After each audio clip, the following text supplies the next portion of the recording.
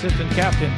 He's just about all but iced this one with 17.3 seconds remaining. Shine, he'll move in. LaRose moving out. Shine looking, shooting, scoring. And the Northern Michigan bench goes crazy as taking the lead.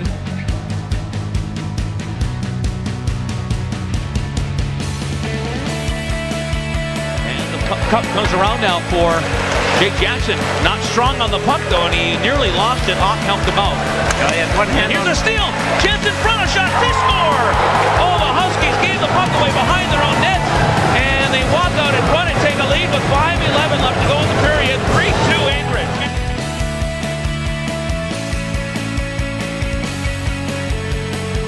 Back to O'Connor, but now he's canceled out by Tyler Andrew with a big hit. Tierney moving forward to Durantes. Drew Durantes, what a move! Back to Mackin! He scores! Corey Mackin! A goal for Ferris State with 5:32 to go! What a move by Andrew Durantes!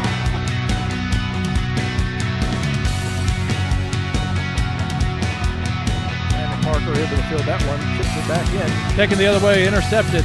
Looking, 2-on-1 opportunity, shot on net, kick save made by Guerrero. What a save as Guerrero stretched out that right pad.